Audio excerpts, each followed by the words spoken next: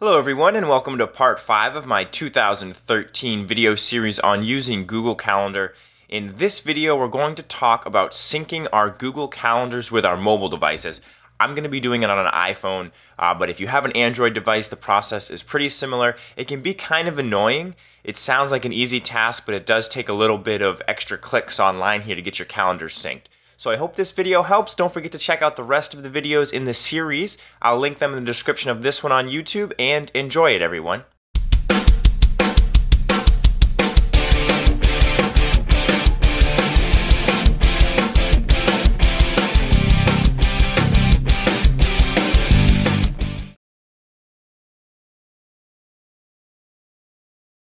Okay, so here I am in my Google Calendar, and if you take a look at the left side of my screen, you'll notice that all my calendars are hidden right now. This is actually my personal Google Calendar. It's different from the one that we've been using throughout this series. The reason I'm using this one is because it's already synced with my iPhone, and I want to show you how that works. So you'll notice that I have all these calendars over on the left: Anson Alexander, Apple Work, Birthdays, Lauderdale, Sophia's Classes, Tasks, and then down here, Clinic and US Holidays. Just to show you, I'm going to go into the Google Calendar on my phone, and I'm going to show you that I have all of these calendars synced. So if you take a look at my phone, I'm going to take a screenshot of this too in case you can't see it very clearly, but you'll notice that I have all of these calendars. I've got the anson.a4@gmail.com, that is the Anson Alexander calendar. I've got Apple Work, Birthdays, Clinic, Lauderdale, Classes, US Holidays.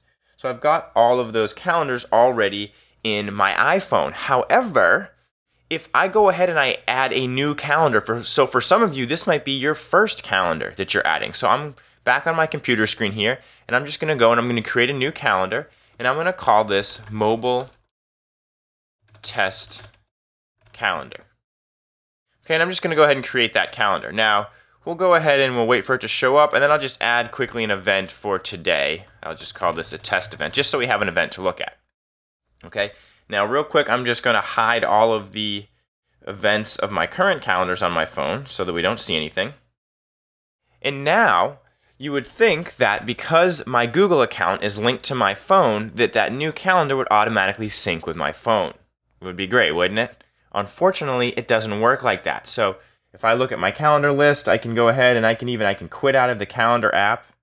If I just quit out and I go back in, it's still not going to be there. I can go to calendars, and my mobile test calendar is not going to be in there. We actually have to sync it from within our browser, from our computer. So back here in Google Calendar, what I'm now going to do, now that I've created this additional calendar, this would work even if somebody shared a calendar with you. If somebody shared a calendar, it would go in other calendars. It would not show up on your mobile device until you went through this syncing process. So once you have your calendar either shared with you or created that you want to sync with your mobile device, you're going to go to the right side of Google Calendar on your computer, and you're going to click on the gear drop down for the settings. You'll notice that there's an option towards the bottom that says Sync with Mobile Device. Go ahead and click on that option, and you get this kind of how-to page for Google, and it kind of takes you through around in circles here a little bit. But you'll notice that if you have an Android device, you can follow these instructions, and if you have iOS, you can follow these instructions. So you can read all through it. It shows you how to add a new Google account to your phone, which you probably already have done. I will show you that quickly at the end here. But when you add a Google account, that's great. I added a new calendar. My Google account's already there. So how do I get that new calendar on? Well, if you go down to the bottom, you'll notice that there's this step that says Sync Multiple Calendars.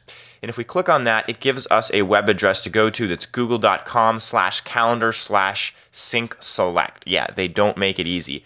But when you click on that particular link, it takes you to your Google Sync settings.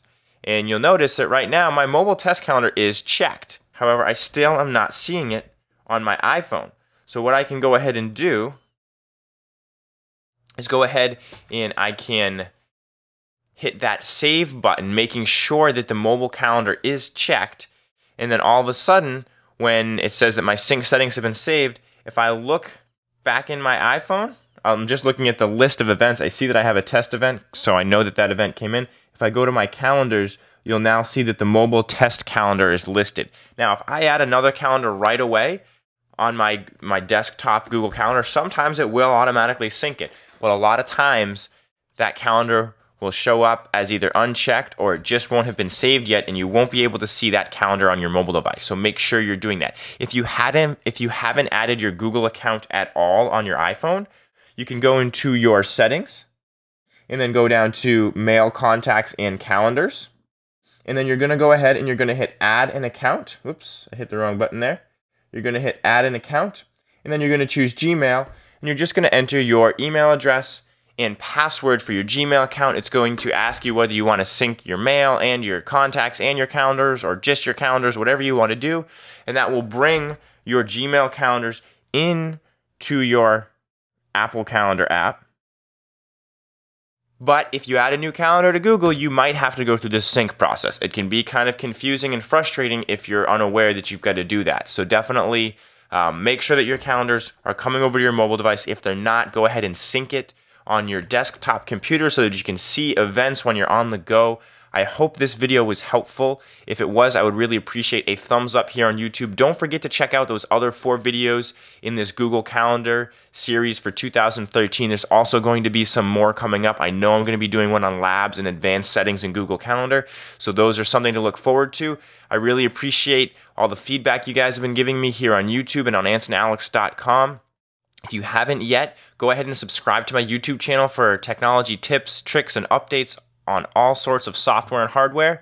And that's all I've got for you for right now. This is Anson from AnsonAlex.com.